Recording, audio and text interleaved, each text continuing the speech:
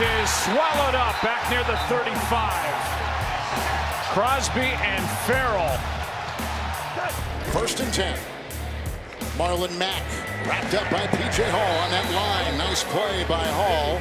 Down 2. Here comes the blitz. Look out. He's going to get spun down at the 25-yard line.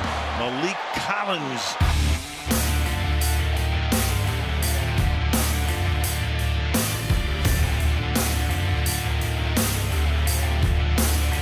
Chase Daniel, who has thrown an interception, and he's going to go down again. A big sack. Maurice Hurst. Finley under pressure, got hit from behind, and the ball is loose inside the 30-yard line. And a handoff to Hyde. He cannot get away from P.J. Hall.